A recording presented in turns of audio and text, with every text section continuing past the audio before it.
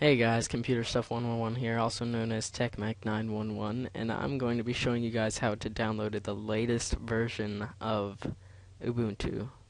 Right now, the latest version is 10.10. So go ahead and open up your web browser. Once you're there, you're going to want to go to Ubuntu, caps.com.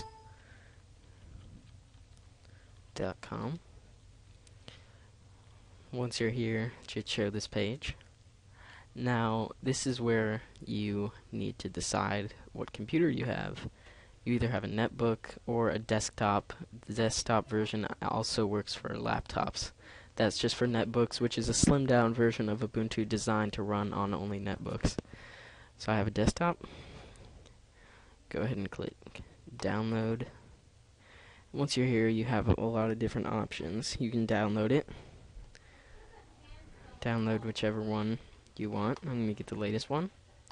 Now you have to find out what your computer is capable of, if it's 32-bit or 64-bit. So what you want to do is, I already know mine is 64-bit.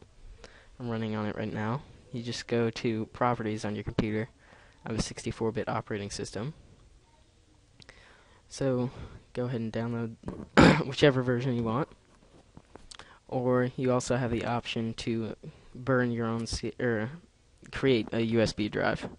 So you can do that if you want and boot off of a USB stick. This version we will be burning to a CD. Let's go ahead and download. Now the time will vary depending on your internet connection speed. I have a very fast internet connection speed, so it'll be done here in just a second. Yours might take longer. So I'm going to go ahead and pause this until it's done. I will see you guys in a minute. Okay guys, I am back. The video took about 5 minutes to download, if not a little bit less. And I told you guys before that I have a very fast internet connection, and that's why it was so fast for me to download. So don't freak out like, oh my god, this download is taking forever. So I'm going to go ahead and show you guys.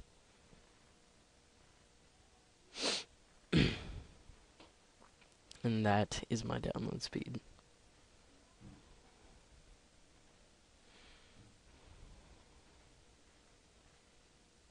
So as you can see, that's almost 30 megabits per second, which is pretty fast.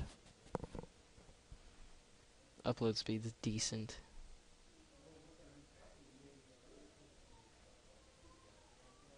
.11.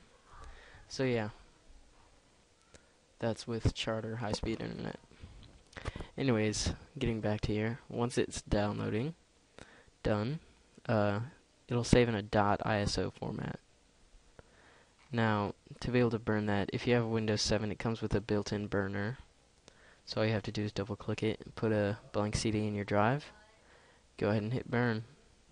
This has been Computer Stuff 101, also known as TechMac911, and hope you guys like this video. If you want to not use this program built into Windows 7, or if you have a different operating system than Windows 7 that does not have a built-in burner, go ahead and check out my other videos on how to burn a .iso file.